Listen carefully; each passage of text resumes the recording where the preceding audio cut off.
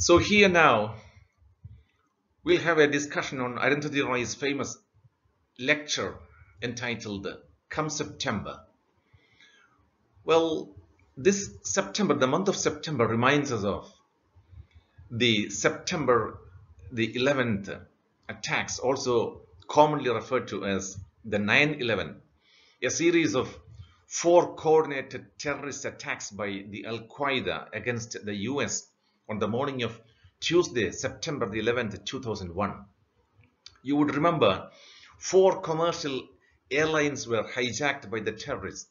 They took control of the aircraft and hit or crashed against the twin towers of the World Trade Center in the United States of America. Both the 110-story buildings collapsed on the spot, killing around 3,000 people and injuring 25,000 people and causing significant damage to property. Well, this 9/11 is perhaps the deadliest terrorist attack in the human history. Now, it is in this background that Arundhati Roy talks about Come September. Now, Arundhati Roy, you would remember, she's a novelist and essayist and an activist shot into fame with the winning of the Man Booker Prize for her maiden novel, the first novel, The God of Small Things, in 1997. She is also the recipient of the Sydney Peace Prize in 2004 for her advocacy of non-violence. Well, Come September, as I said at the outset, is a lecture that Arundhati Roy delivered on the 18th of September 2002 at the Lannan Foundation in Santa Fe in New Mexico in the United States. It is a scathing attack on corporate globalization, the US foreign policy, and the so-called war against terror. Arundhati Roy is trying to expose the real terrorist. Now, she puts the question, who is the terrorist? Is it the so-called terrorist or something else? She means the state, the real terrorist, waging an unequal war against its opponents under the garb of a preemptive strike against terrorism. Well, this is what she's trying to do. She's trying to expose the real terrorist. Well, here's a summary of the lecture. In the first part, Arundhati Roy says that there has to be a strong relationship between the citizens and the state. Sometimes there is a tendency to brand those people who talk against the ideologies of a nation as anti-nationals. For example, if you talk about the policies of America, well, you become branded as an anti-American. And similarly, you can see the same trend in different nations. Nationalism. Now, nationalism was the cause of most of the genocide of the 20th century. Large-scale killings. It was because of this one idea called nationalism. Well, those who have criticized the actions of the US government, they have been branded, they have been called anti-American. Arundhati Roy quotes the names of scholars, several scholars who were branded as anti-American for criticizing the American policies. She compares the concepts of anti-American and anti-Indian, emphasizing the same basic idea. The second section, it was a mistake. It was a mistake on her part, she admits. Well, it was my mistake to dismiss the post-September 11 rhetoric as foolish. Well, actually, the post-September 11 rhetoric was a recruitment drive for a dangerous war, the dangerous war that America had intended. Well, she says war. War is a terrible thing, a terrible violent thing. A terrible violent thing that a state can do to its people. War brings nothing but loss. She quotes several examples. For example, Chile, the American war against Chile, in Afghanistan, Iraq, Japan, Guatemala, Costa Rica, and so many other instances she quotes.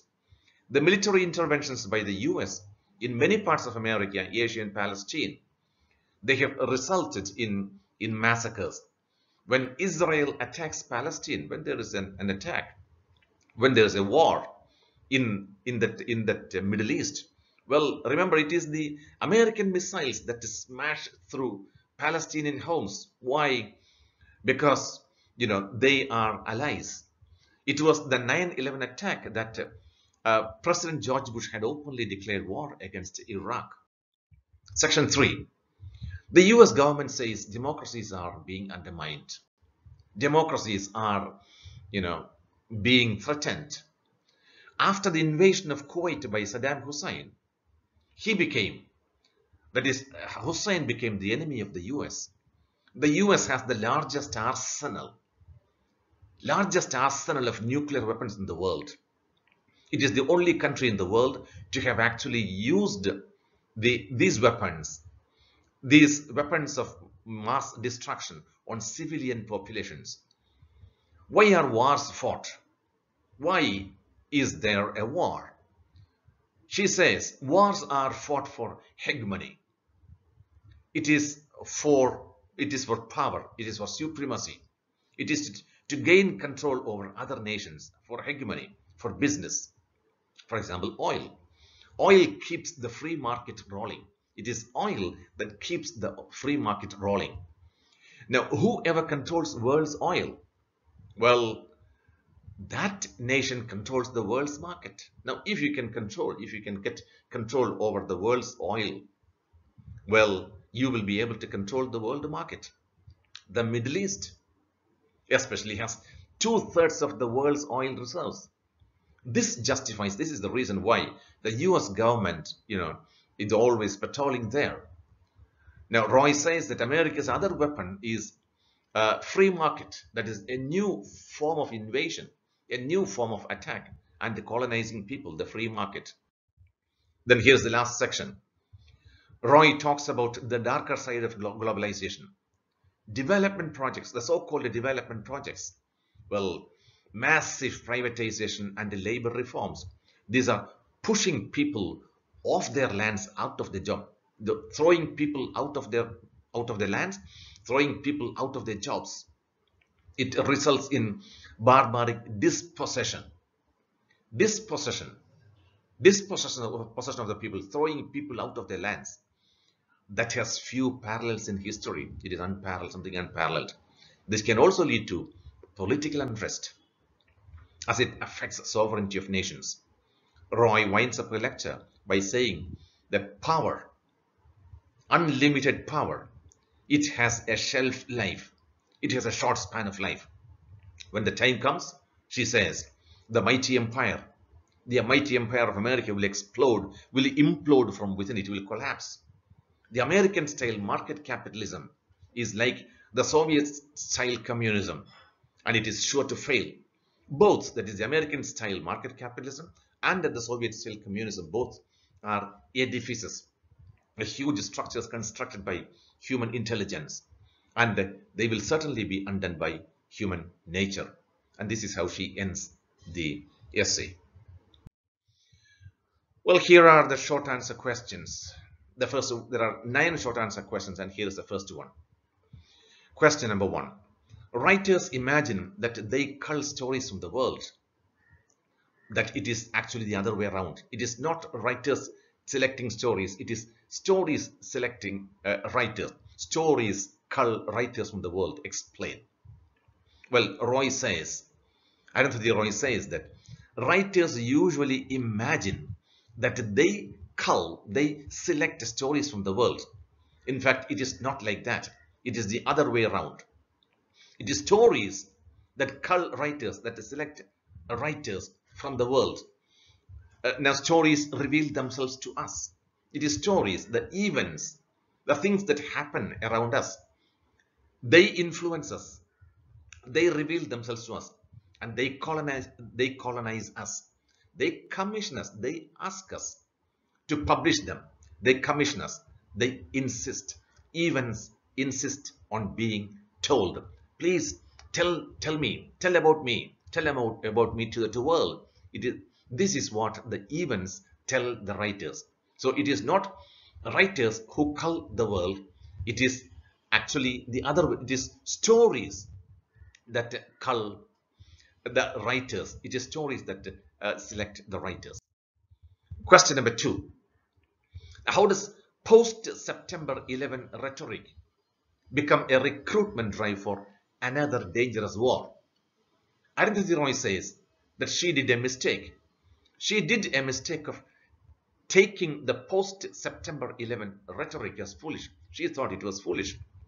But now, Roy realizes that the initial aims of the wars have changed. Because when the wars were started, they had a proclaimed aim. Now, as the war proceeds and as the war progresses, well, goalposts have been moved. They have different objectives. They have different aims.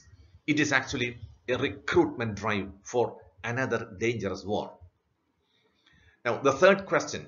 What was Saddam Hussein's greatest sin, according to Roy? What is the sin that Saddam, what is the wrong?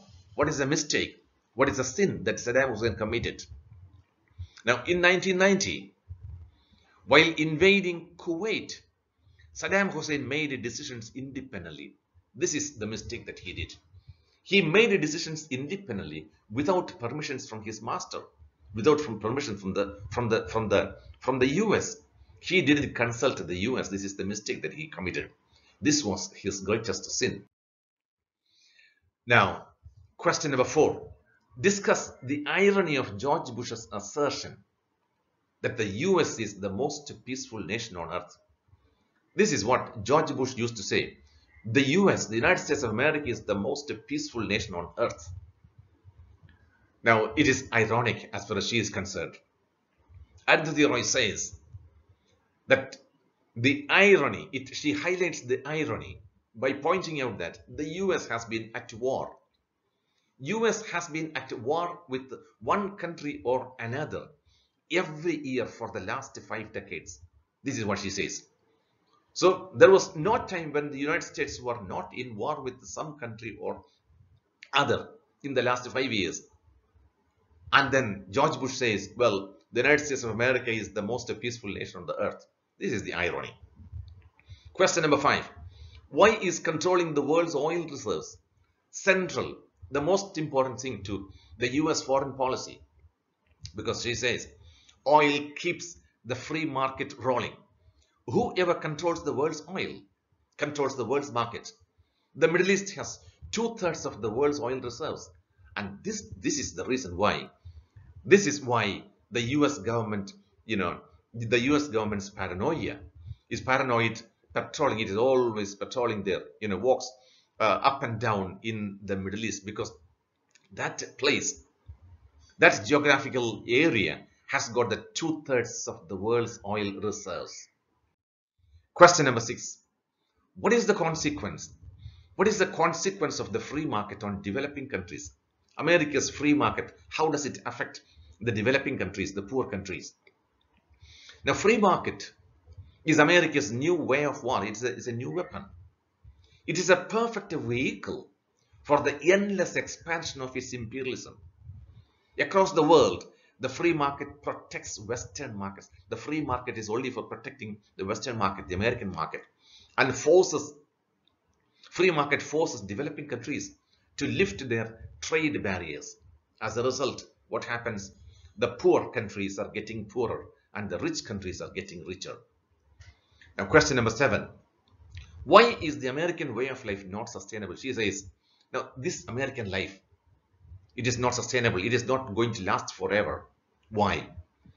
According to Roy, well, the American way of life is not sustainable because it doesn't acknowledge. America is not ready to acknowledge that there is a world beyond America. As far as America is concerned, as far as Americans are concerned, well, there is only one nation in this world, that's America. There is no world outside America. Question number 8. What are the 3 most secretive institutions dominated by the US? By the US that run the world today? Well, these 3 secretive institutions are, number 1, the International Monetary Fund, IMF. the World Bank, number 2, and the third one is the World Trade Organization.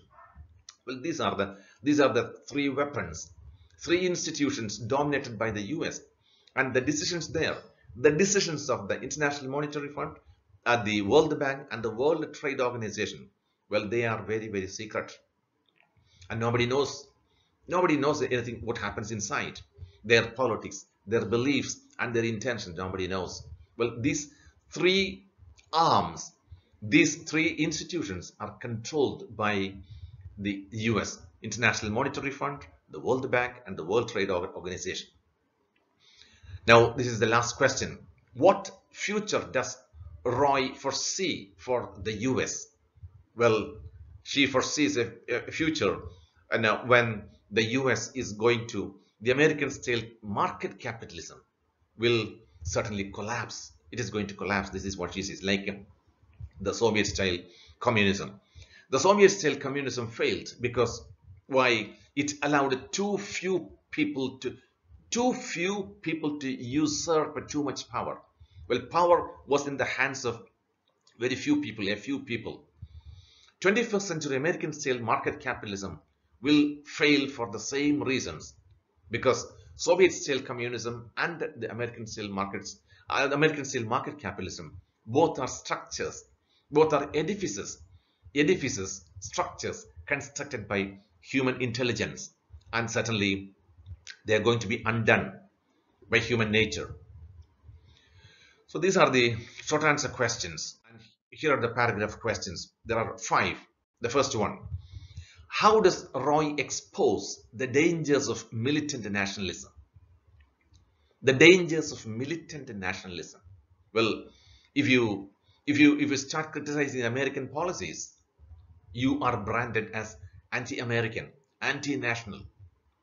This is not a healthy way of life. This is not a healthy idea. This is not a good idea. Well, nationalism was the cause of most of the genocide, the massacres, the killings, large-scale killings of man of the 20th century. Flags, as far as she is concerned, as far as Arundhati Roy is concerned, flags are bits of colored cloth, pieces of colored cloth that governments use to shrink wrap, to cover, for example, in supermarkets you can see cauliflower, the vegetables, covered by a thin film of plastic. That is shrink wrapping, shrink covering, shrink wrapping. So flag is something, a piece of cloth that governments use to shrink wrap people's brains. Number 1. Number 2, then to shroud, to cover, to bury the dead bodies. When civil unrest is expressed through marches, if there is a march, a protest march, for example, if there's a demonstration, well, you are branded as a terrorist, you are branded as an anti-national. Well, they are, and such people are dealt with as such. Unfortunately, such incidents, it leads to more crime and chaos, more confusion, and all kinds of despair and disillusionment.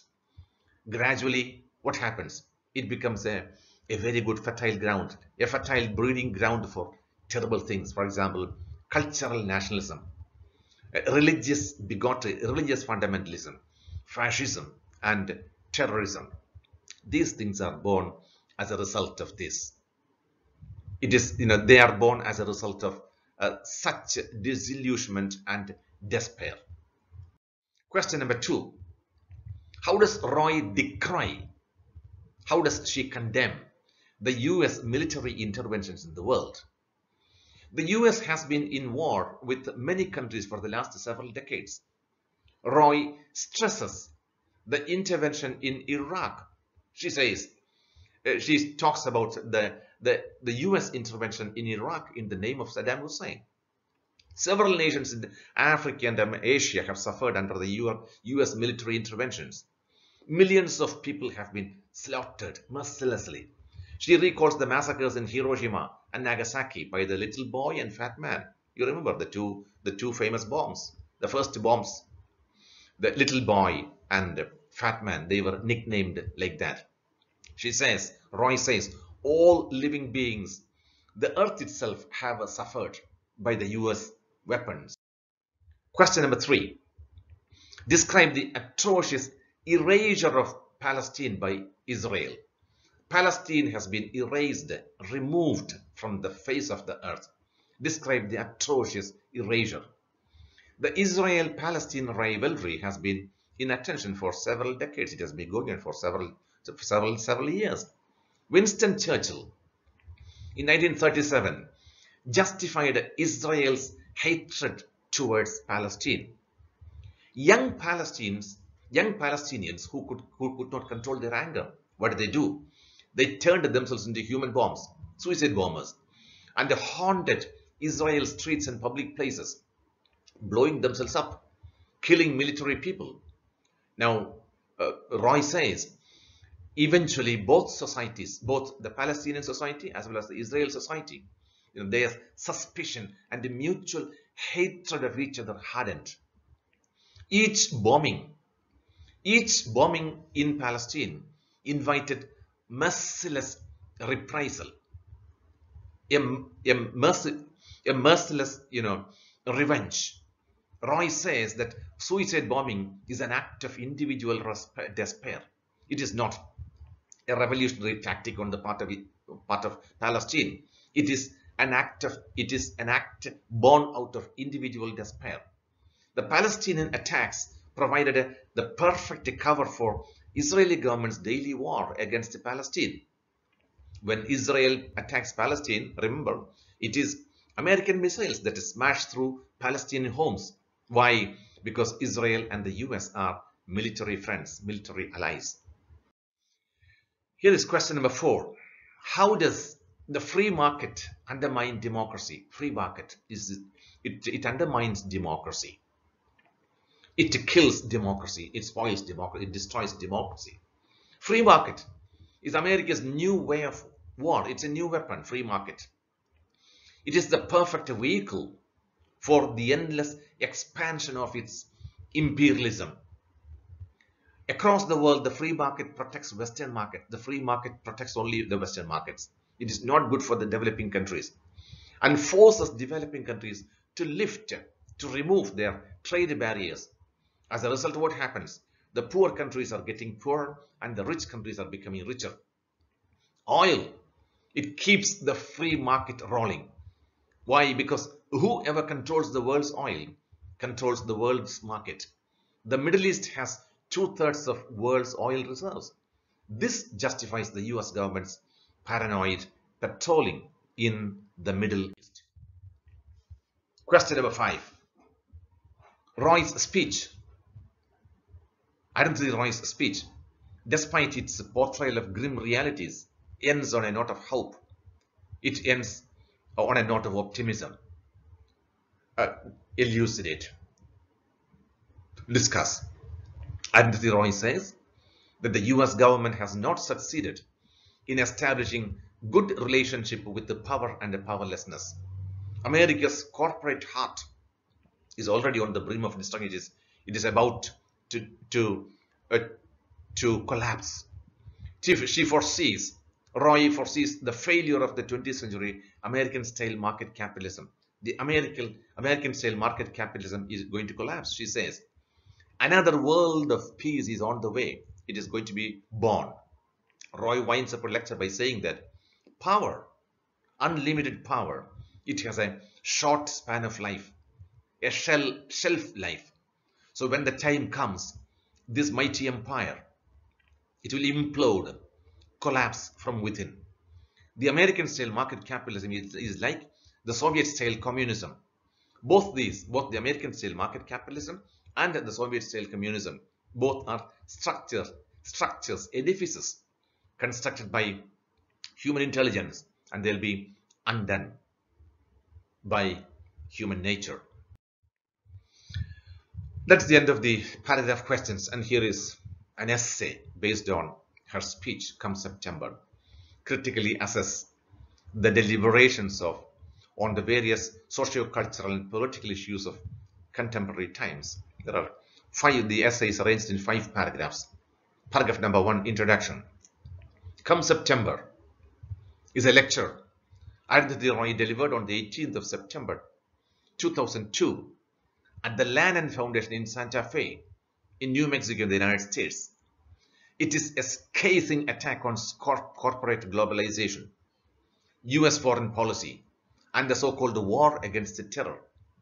Roy is attempting to expose the real terrorist waging an unequal war against its opponents under the cover of preemptive strike against terrorism.